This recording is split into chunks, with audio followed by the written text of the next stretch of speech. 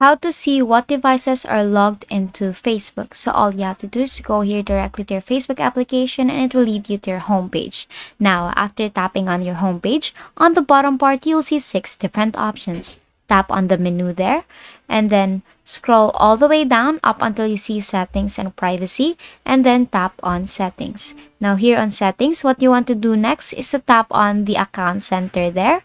Now if you tap on your account center, what you want to do here is you will see the account settings options there or the account settings section and tap on password and security. Now under password and security, tap on where you're logged in and tap on Facebook for account. And then here, you will see all the devices that your Facebook application or your Facebook account is currently logged in. So if you want to log out there, tap on select devices to log out here and then select the devices that you want to log out your account with and tap on log out and confirm log out. Now, that's it. And that is how to see what devices are logged into Facebook. And that is all for today. If this video helped you, please give us some thumbs up and subscribe to the YouTube channel for more tutorials. Thank you for watching.